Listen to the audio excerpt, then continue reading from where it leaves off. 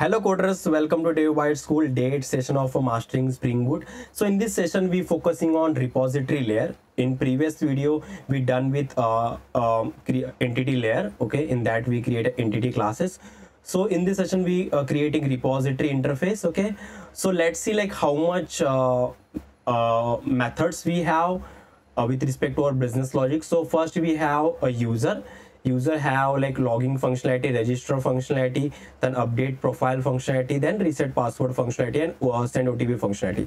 So for register, update, reset password, and send OTP, we have a save method which is present inbuilt in a JPA repository. We don't need to write that. Okay, so only we need to write for a logging. So find by user ID, username, and user password. So here we are for passing username and password, and yeah, that's it. So let's first create a JPA repository for user. So go to new, then click on interface and create a user repository. Okay, so we are implement this with MongoDB. Okay, so that reason we need to extend with MongoRepository. So in that we need to first find a user, our entity. Okay, and after that we need to pass a primary key which is currently entity, and we need to annotate this as a repository. Okay, so we done with the user a repository. Just copy this method. Okay, and just paste over here. Okay, and just give return type as a user. Okay, so user is our return type. Okay, after that let's go to a blog. Okay, so in blog repository we have create blog, update blog. So for that save method over there, that is not required to write because it is inbuilt present in a JPA. Then we have delete blog over there, that is required. Okay, so delete by blog ID.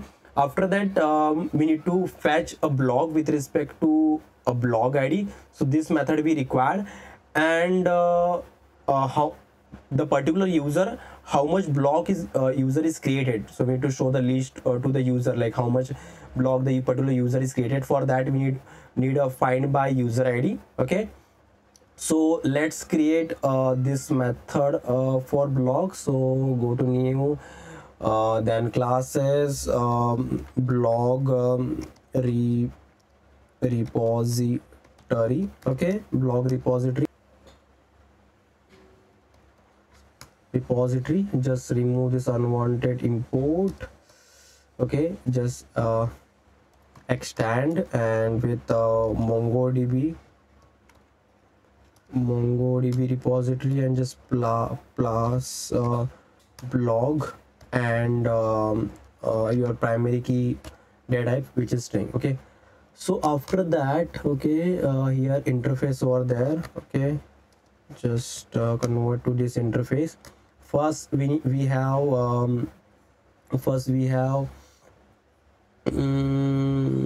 delete repository. Just copy this, delete by ID. Okay, and just paste over here. Okay, and return type is like blog.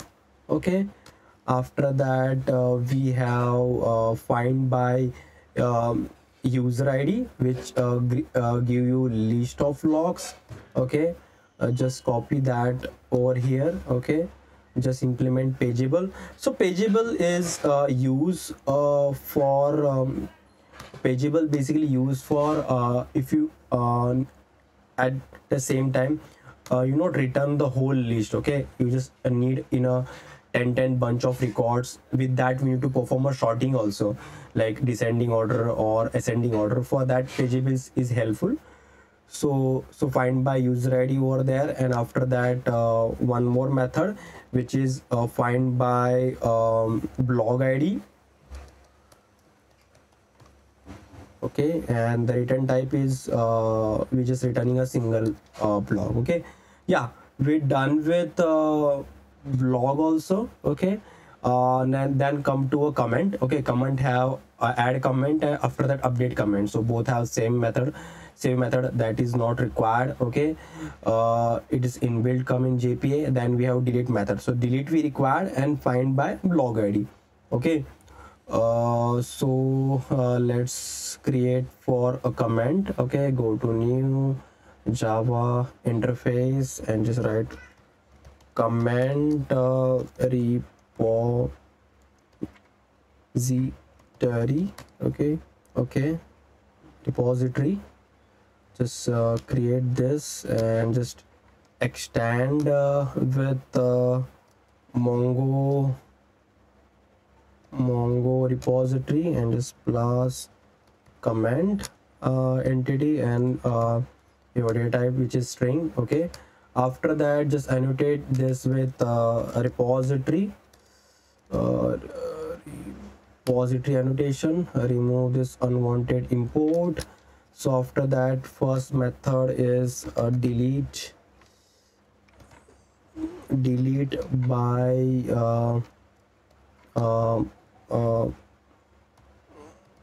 comment ID. Okay, and just pass string with comment ID. Okay, and return type for this is comment.